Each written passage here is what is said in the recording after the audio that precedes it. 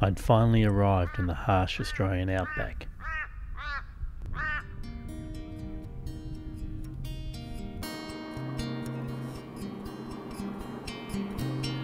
I drove on through the night to beat the searing heat. Not such a good move.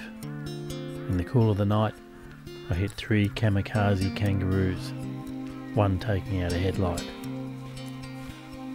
Without my homemade bumper bar, I would have been stranded, alone in this unforgiving landscape.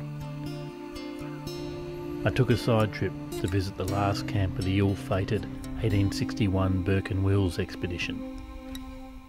Camp number 119 was the last stop Burke, Wills, King and Gray took before embarking on the return journey to Melbourne. All perished, with the exception of King, who befriended a local Aboriginal tribe. The Burke and Wills camp had a lasting effect on me.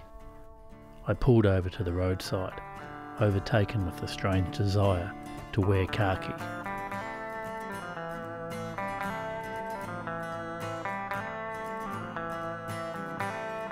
When I put on my new Akubra hat, it was like I'd been possessed by the explorer spirit. As I looked into the setting sun, a voice on the wind whispered, "You will call thyself Overlander. Go forth and film thy land."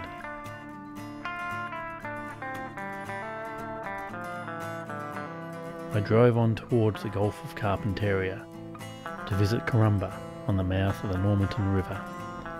There I interviewed Jason Jesse, a local policeman and keen fisherman. I'm one of the local policemen in town. A lot of the times there's only one of us in the division. The worst part about the job would be the isolation, especially when you're here by yourself, having to go to jobs on your own, really not knowing what to expect. We get about 25,000 tourists come to Karumba every year, mostly for the fishing. They all squeeze themselves into 6 months of the year. The other 6 months of the year, over the wet season, can only be 100 people in town. It's nice and quiet then. The best way to describe the lifestyle up here is that it's pretty laid back. It's hard to find a local that owns a pair of shoes or actually wears them. And if they do own a pair of shoes, they hide them in a cupboard.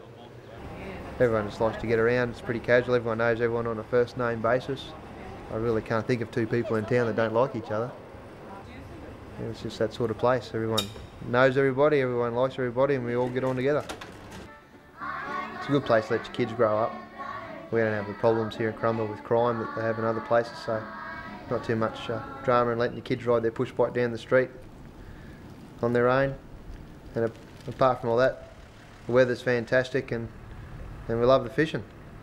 It's good to be able to get out in the boat at Karumba. You can still get far enough up the river that you've got the whole place to yourself. The Norman River is renowned as a good Barramundi river, and that's what I enjoy, getting out, catching Barramundi on lures in the creeks and on the rock bars. Certain times of the year, people come from all over Australia and all over the world to Karumba to catch Barramundi. It's one of Australia's most sought after sports fish. They've got all these enduring qualities. They jump out of the water, they fight hard, they throw the lures, which makes them a very exciting fish to target.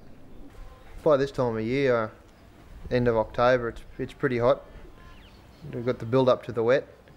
People seem to get a little bit stir crazy around the place, waiting for the first rain. The temperatures this time of year can range up to 40 degrees during the day, with high humidity, 75 or 80% humidity, which makes it pretty oppressive. Not the sort of weather you want to be digging a hole in the backyard in anyway.